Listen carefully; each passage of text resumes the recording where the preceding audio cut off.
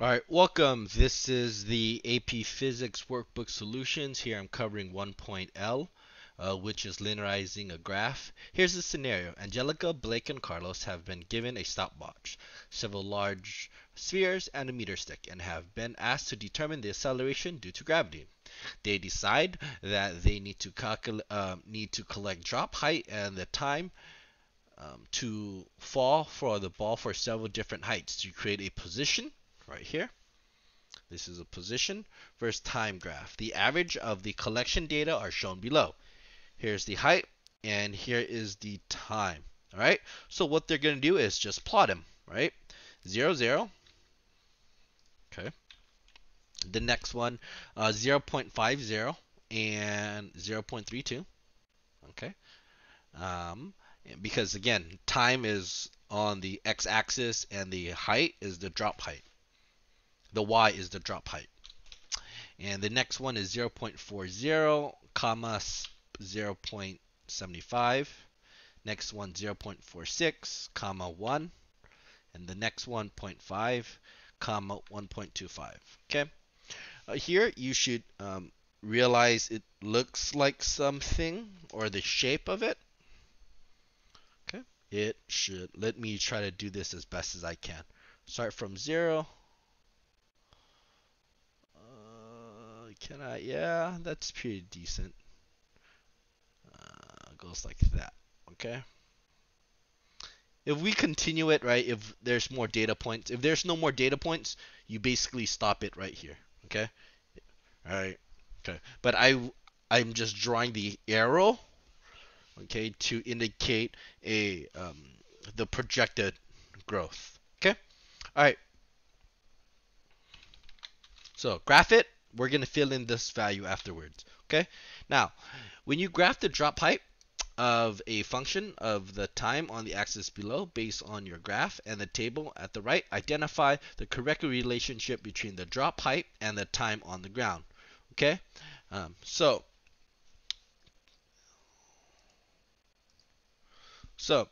what physical quantity, what is blank to the blank of the what? So you wouldn't have to look like this is refer to the right here,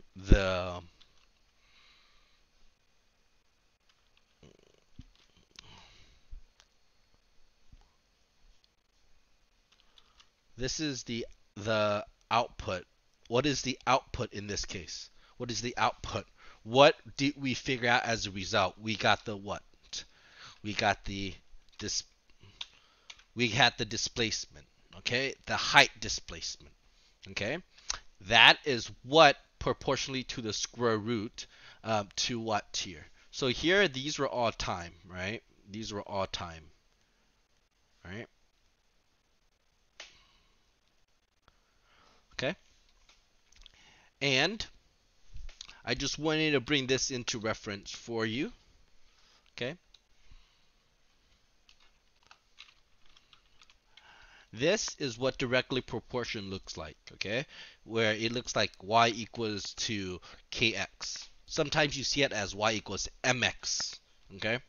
But if you see something like y equals to 1 over x, okay, where the slope is on the, where the x is on the bottom, it looks like this, okay? So the first one's called directly proportion, and the second one is called inversely proportion, okay? They're inverses of each other, basically, right? So the what? Here it was the displacement is the, if we look like the graph, okay, it is proportional. It's this because you see how it was growing exactly like this. So it is proportional to the what? Squared and of the time. Okay? So your time of the input was time. If you look at your equation on your equation sheet, it should look something like this, right? So now knowing this, okay, height and y are both your outputs. Your input is what? Right here, your input was time squared. Okay? So from here, remember, it was time squared. Okay, that you're going to do here. So what you're going to do is that here, you're going to do time squared. So all you're going to do is plug in those values. So let me show you for the first one. 0 squared is just 0.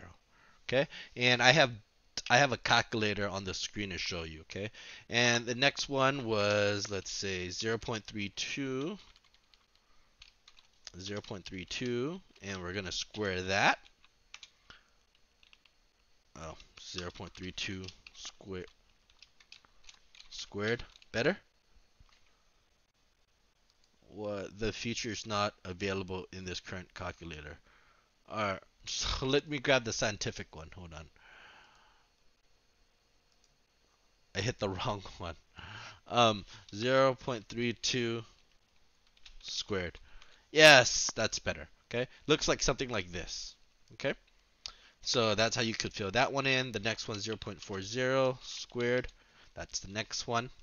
0.46. All I'm doing is I'm scoring the time. All right, good. And what's the next one? 0.50 squared. All right, good. So that's what you're doing in your calculator.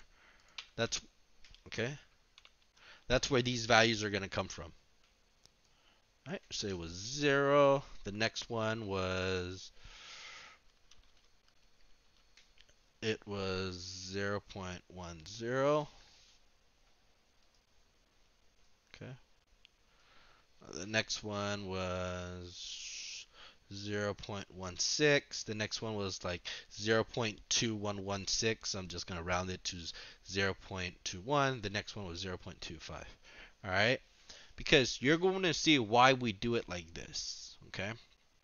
So originally, if we graph this, okay, it looks like this, right? Remember? Whoop. I did really bad, but it curves. Okay? All right. Now, if we want to linearize it, what can we essentially do? Okay? Right? Because here we know that if we graph it like this looks like a parabola. But how do we force it into a line? We have to change the x-axis and we have to change the y-axis. Okay? Can we change the drop height? No, it's still drop height. So this should be drop height. But what can we change our input to be? It's what? Time squared. So this is going to be time squared. Okay? All right? You could do time squared versus drop height, or you could do the opposite of it, time, and you could do the square root of the drop height. Okay? All right? And again, you have to make sure you're using the appropriate scale. So let me just bring back the chart from last time. It was, I think the input, right, was time squared, and our output was your drop height.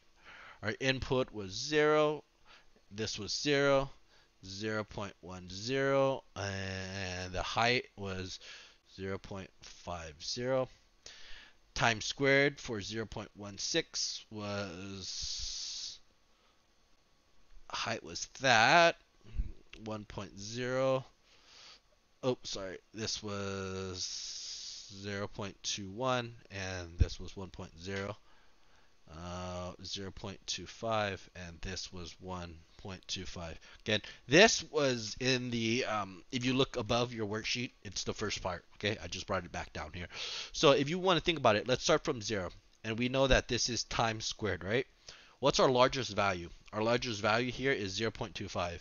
So you're probably going to what? Want to finish it at what? Okay, 0.25. So you just got to learn how to break it up. So maybe go by 0.5s, 0.10, 0.15, 0.20. Perfect. Okay?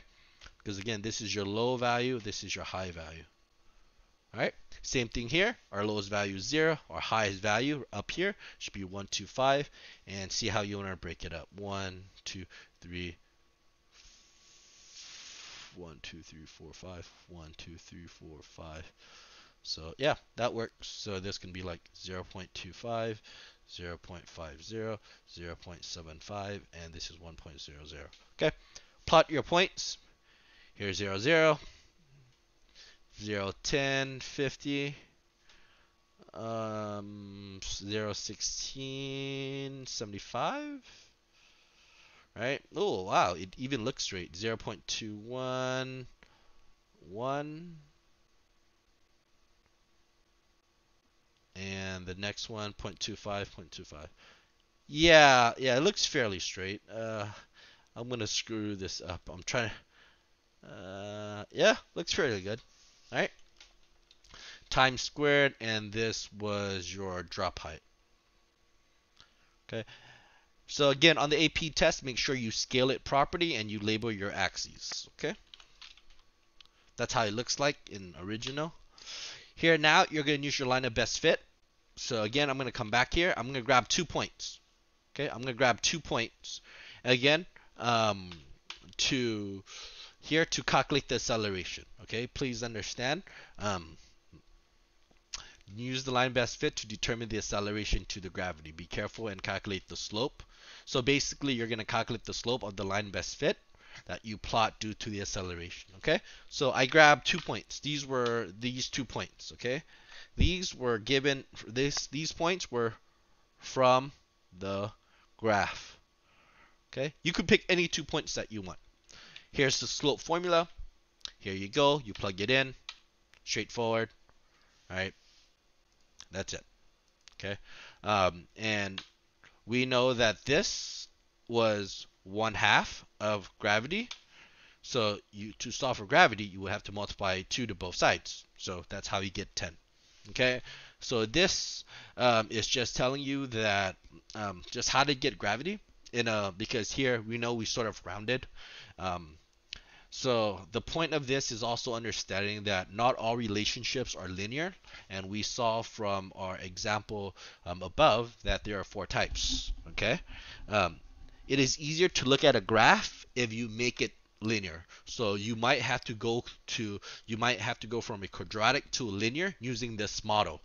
But how?